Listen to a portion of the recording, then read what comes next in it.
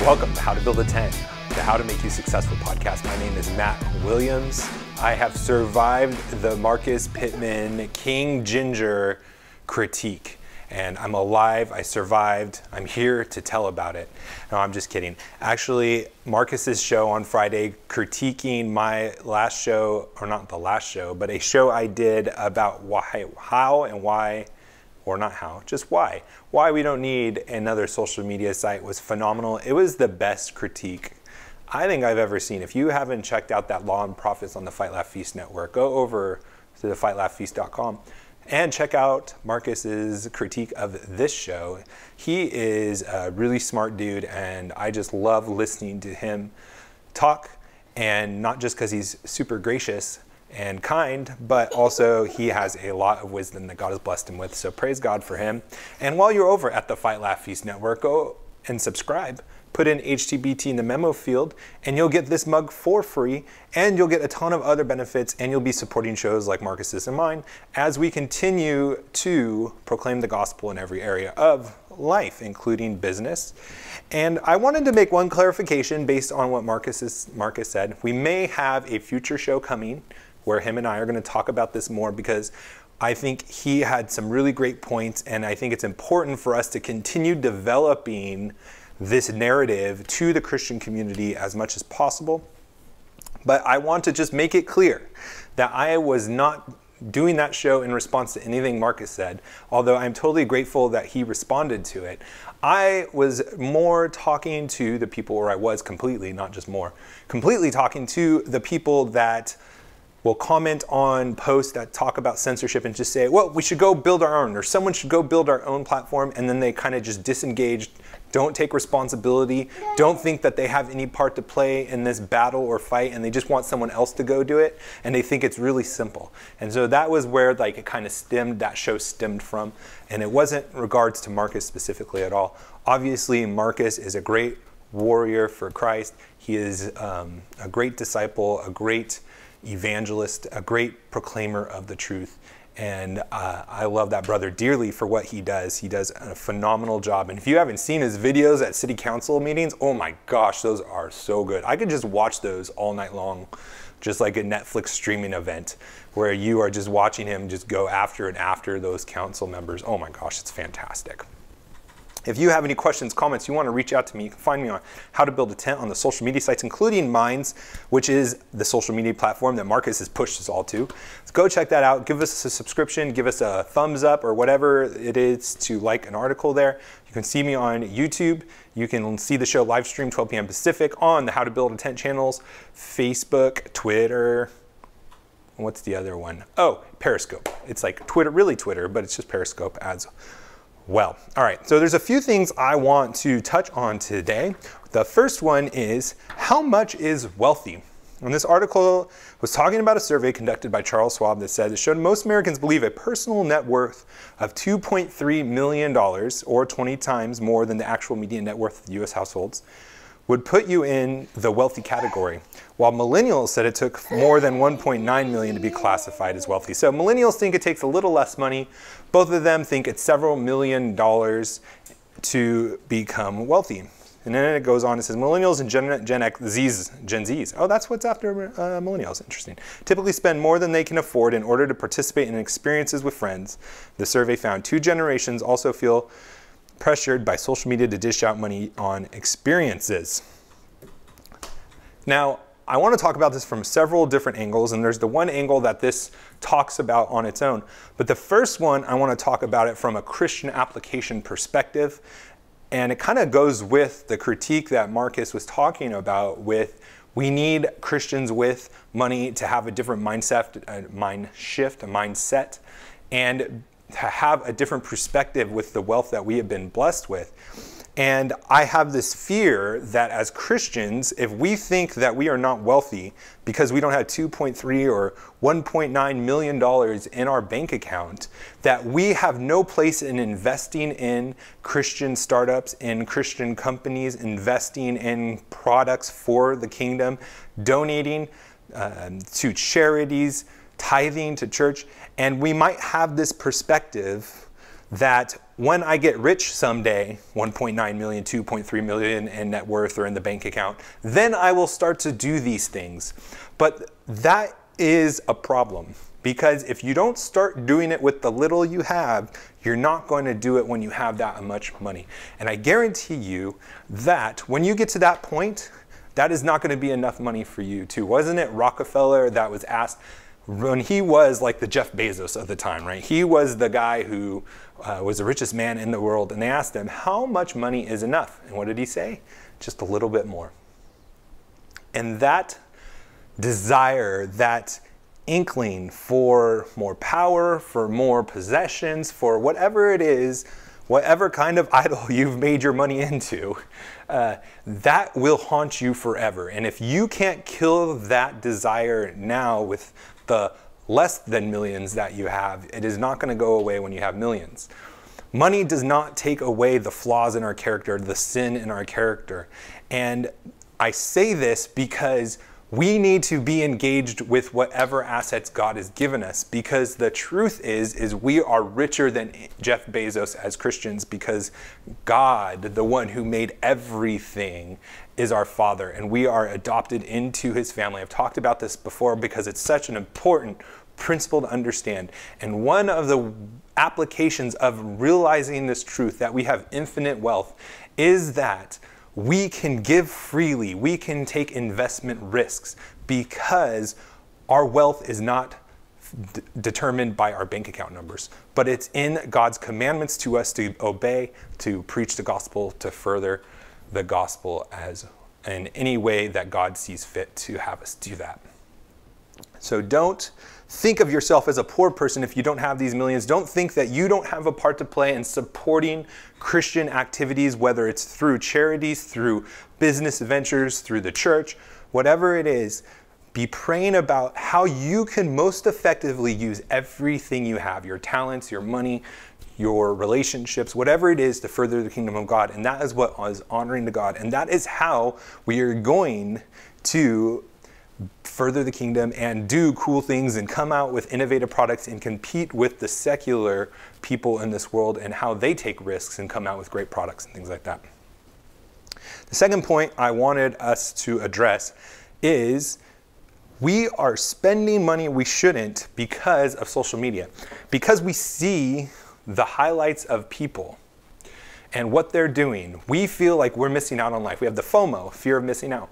And we are making terrible business decisions, or not business decisions, financial decisions, personal financial decisions, because we fear that we're not living a life like the people on social media. Two things are wrong with this. One is we should not be trying to live someone else's life. We should be living in obedience to God. And if we just do that, then everything's going to be taken care of. Two is you need to realize that that is like a fallacious argument you're selling to yourself. No one's posting, or most people don't, I guess, some might, the bad times they have, or the average times they have. It's probably the extremes, right? If they do post some negative things about their life or whatever, it's like, feel sorry for me, and woe is me. But most of the time, it is the highlights of people's lives. And when you're scrolling through hundreds and hundreds of people that are like posting things, of course, they're going to post the great things you have. So it looks like everyone is doing a great thing all the time, and you're not, because you are an average person and you see yourself and you know what's going on in your life. And so you feel like you need to take advantage of and live up to like the standard of what all of your followers, or all the people you're following on Instagram, or all the people that you like on Facebook, and live up to all of the facades that they are putting up. And it's just not true. And so please, if you are a young guy, young girl, and you're seeing these accounts and you feel like you're missing out and not living a life that they are living, just go to God and just turn that stuff off and realize that they have problems, that they have bad days, that they're not living it up every moment of the day. They have to make money. They have to do things to support this life. And that you will not be fulfilled even if you could live that facade life, that your fulfillment is in Christ alone. All right, I try not to get too much on a preachy soapbox on this. This is definitely about business, but I just wanted to talk about that because it breaks my heart when so many young people and I guess I'm still kind of young. I'm in my mid-30s, so I'm not that young, but younger than me, are devastated, depressed, because their eyes are fixed on Instagram and they're not fixed on Christ. The next article I wanted to talk about is, it lists the 10 best states for the economy in 2019. And it also lists the worst, and we'll get to those in a second. And it says that this was determined by 8 differently weighted categories: healthcare, education, economy, infrastructure, opportunity, fiscal stability, crime, and corrections, and natural environment. So that must be like prisons and crimes and corrections, right? So number 10 was Arizona. So 10 is the 10th best place for the economy is Arizona. Number 9 is Florida, which I move into. Whoop whoop. 8 is Nevada. 7 Massachusetts.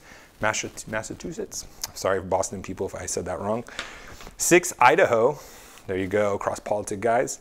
Number 5 Oregon. Number 4 California, which is amazing because wasn't California supposed to be like the number one, and like if it was its own country, it would be the 4th biggest economy? That's like what I learned growing up in California, and now that it's like the 4th best place in the country, and I'm sure it's still like the biggest economy, but just that's interesting to me.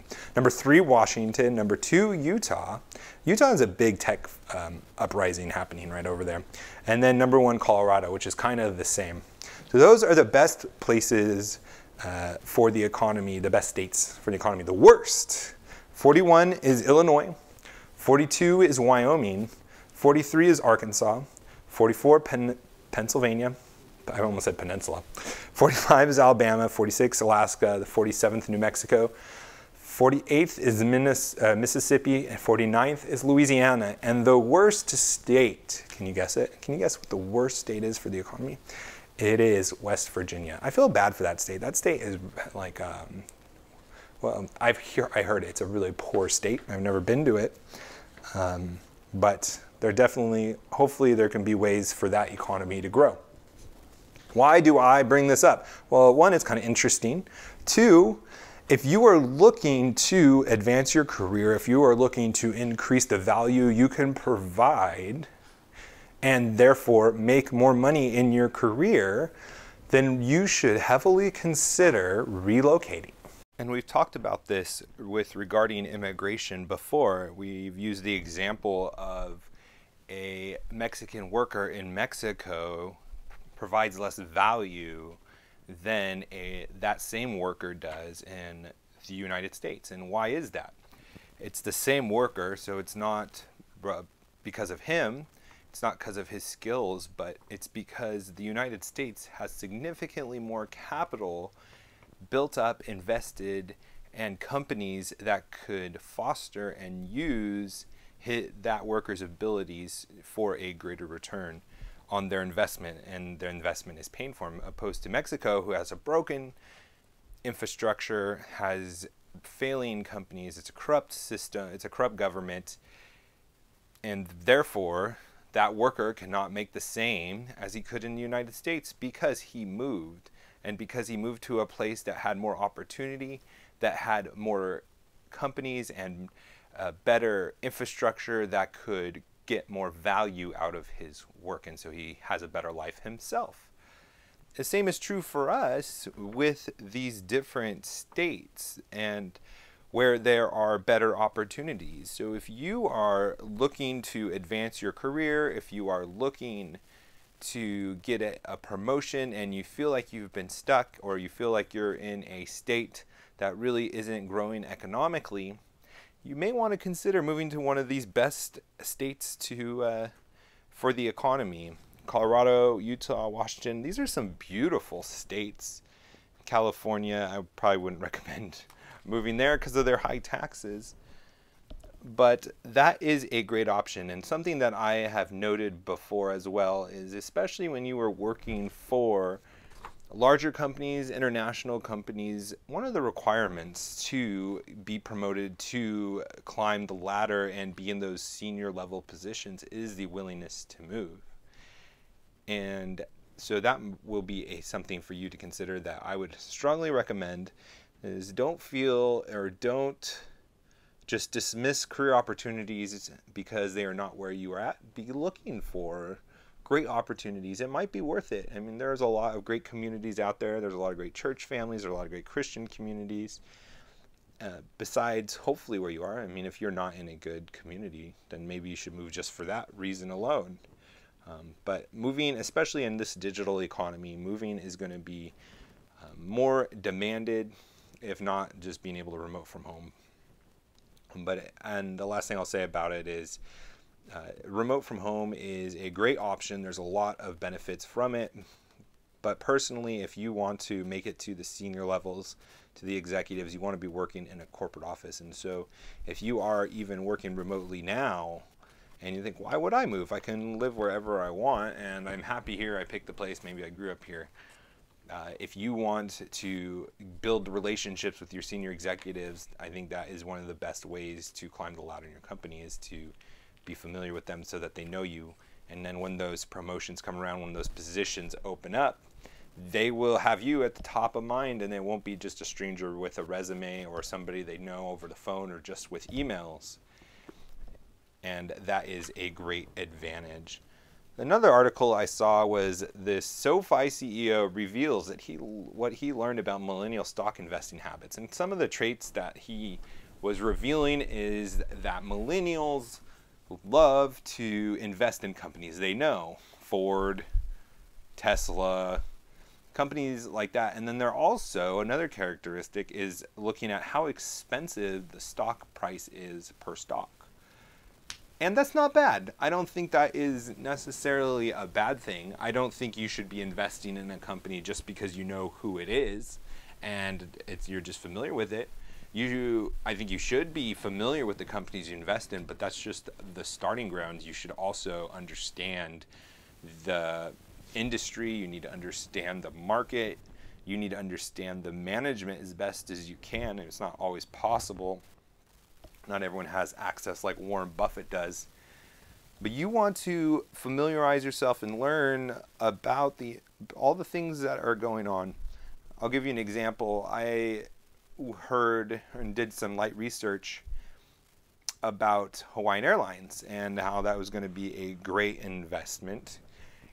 And I did a little bit of research, but I didn't really research what's going on in the industry. And I took a loss on that stock because recently, a few months, I think it's a few months after I bought my shares, Southwest announced that they were going to go start flying to Hawaii, and we brought in more competition for the Hawaiian Airlines, and you know what, their stock dropped. And then there was some fuel price issues and a bunch of things that were industry related, not even necessarily with the company. So knowing who a company is, what they do, is not enough. It's a good starting point. You want to know who you're investing in, but it requires much more. Investing is like a job. It's not just something you should passively do.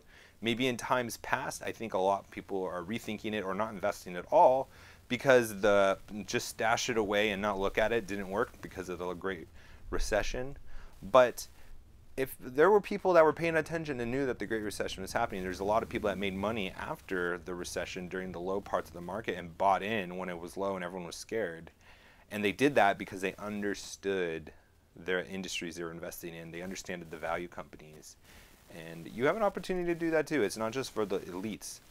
Now, the elites probably have the best corner on day trading. You should not do day trading. That's risky, and the people that do it are actually algorithms, and the people that own the algorithms spend millions and millions of dollars on a whole bunch of stuff, and that's not our game as individuals, as people that aren't in New York or in Chicago. Our game is value investing. And I was talking with David about that. It's like, we're not day traders, but we're daily trading. And what I mean by that is we're not buying and selling the same stock in a day on the highs and lows and trying to make money that way. That's Vegas gambling. But we are constantly evaluating our portfolios, reading, doing research, knowing what where our money is, what we should be selling and buying. And we could be doing, in theory, trading every day of our portfolio. But it's not the same stock, and that is a huge difference for us to understand. So millennials like investing in things they know, and they like investing in cheap stocks. And I will finish this segment by saying just because it's cheap doesn't mean it's a good value. Remember, it's the benefit minus the cost. A stock might be really cheap, but it could be like JCPenney's that's going out of business or was going to go out of business and then they're not, I guess, now. Or maybe it's like a Pier 1 Imports. Like those stocks, I don't even know what Pier 1 Imports price is, but I imagine it's pretty cheap. Don't invest in companies just because they're cheap. That doesn't mean anything. Like you may have the best value is a stock like Amazon. That's what, $1,700 stock per stock. But Amazon's a great, well, I mean, do it for yourself. I think Amazon's a great value. Every time there's a dip, I want to buy more Amazon because it usually dips because Jeff is investing more and more money into future technology, and it always usually pays off. That guy's brilliant. So just because it's cheap doesn't mean it's a great investment. And the last thing, it was kind of a funny, we'll end on a funny note today's show. Taco Bell is opening a hotel and resort. Apparently they've done this before and it was a hit, where they're really not opening a hotel from what I understand, but they're actually just renting a hotel and making it Taco Bell themed, and they're like partnering a bunch of people. And I was just going to dismiss it because I realized, oh, they're not actually opening a hotel. But then I saw this stat. 165 weddings have been registered. Now, I don't even want to think about what kind of people would want a Taco Bell wedding, and what kind of lady would let her husband get away with that. But I brought that up because I stopped and thought about it for a little bit and thought, I would have never thought that would have been a good idea. If I had the sign off on that and Taco Bell, I would have shot that down. But 165 weddings, I mean, weddings are good money, and it's going to be good promotion and publicity, and I'm sure there's a lot of revenue that's going to be coming from that on top of whatever they're making for this publicity stunt. And the thing I was thinking about with this is, just because at first glance it might seem crazy and a bad idea, it might be worth taking a second look and letting people actually explain themselves, maybe prove out some data, maybe look at historical events and seeing if maybe what sounds ridiculous there might be some demand for in the market. Because hey, if you could rent out a hotel for a month or something and get 165 weddings once a year, that's a pretty good side business for Taco Bell. And especially when these fast food companies are competing more and more and finding revenue in other areas isn't a bad idea. And I'm sure there are great examples in your industry of people pitching Taco Bell hotels, quote unquote, symbolically for what seems as crazy in your industry that might seem crazy, but then actually might make a lot of sense and might be a good opportunity. So don't just dismiss things outright when it's crazy. Take a second thought about it, maybe do some investigation, and hey, maybe you'll end up with 165 weddings. All right, so we covered a bunch of stuff today. I am just amazed with how many just different news articles there are about business that we can apply to our lives. There's a lot of great stuff out there, and one of the reasons I love doing this show. So now let us go out and be successful.